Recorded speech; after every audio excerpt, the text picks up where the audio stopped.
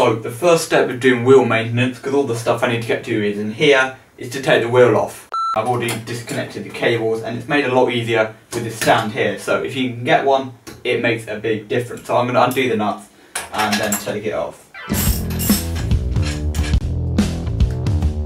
That was used to pull the cable away from the motor and it worked pretty well actually.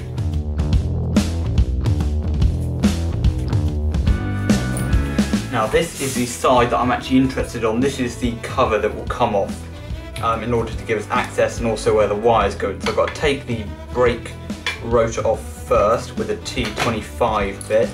Now I have to undo these 8 bolts, which are a hex 4 bit I believe.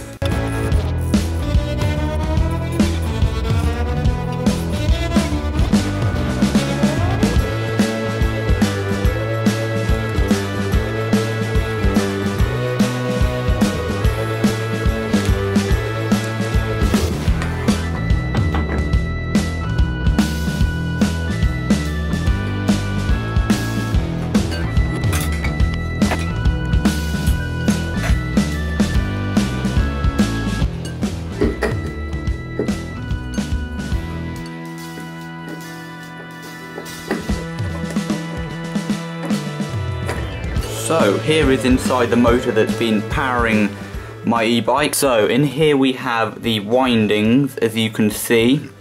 That's what the copper wire is, and it's a steel frame, which I thought was supposed to be waterproof, but as you can see there's a bit of rust going round and no sealant or anything.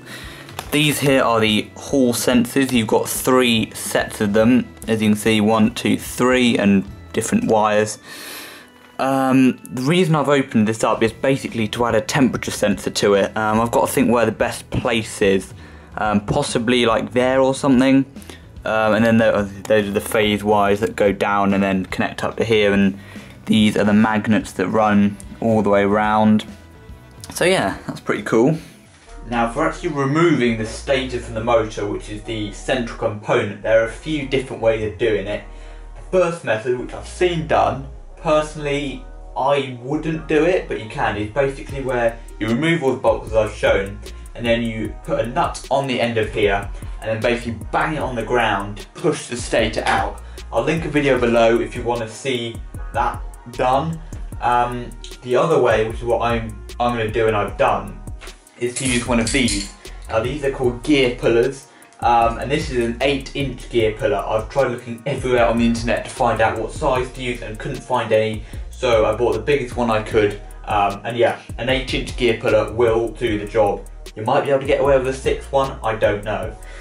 So the way it works is that this part goes over, there's a little dimple in the axle, and then there's a point at the end of the puller, so those two go together in there like so, and then the arms just fit around the motor underneath this ledge here, like so. So as you can see, they're evenly spread around, and then what you want to do is start tightening the puller just so it grips, just hand tight, and it should stay there, it shouldn't just fall off. Yeah, so you just want the arms to be underneath, in between where the two bodies meet, where the spokes attach, all the way around, and then for this central bit just to be resting in the middle of the shaft.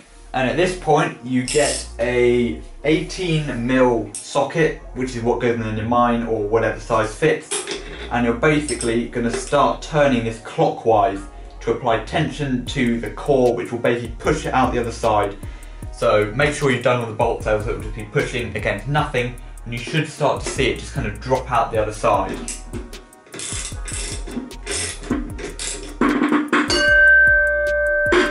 Noises like that are normal. There'll be a lot of kind of creaking and popping. That's just the bearings kind of releasing basically.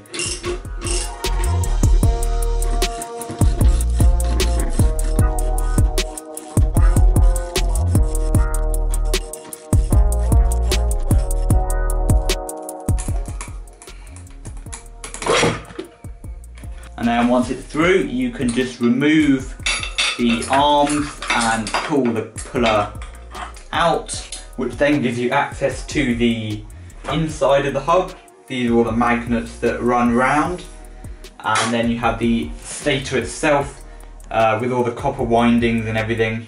Now for putting the stator back in, you want to rest the housing on something hollow but sturdy like a bin like I'm doing, and then lower it down gently over the top and make sure that the shaft goes in through the bottom bearing, line it up square, and then suddenly as you're doing that it will pull in, and that's the magnets pulling the iron stator down.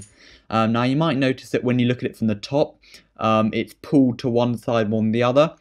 That's fine, that'll be sorted out when you put the cover plate back on and screw it all down square. And whilst it's open, now would be a good time just to check that all the bearings are in good condition. So just use a little flathead screwdriver just to pry up the seal. And as you can see, there's plenty of grease in there and they're all spinning freely. So that bearing is good to go. So you can just put the cover back on in the same orientation and then just press it till it clicks. And that's all done.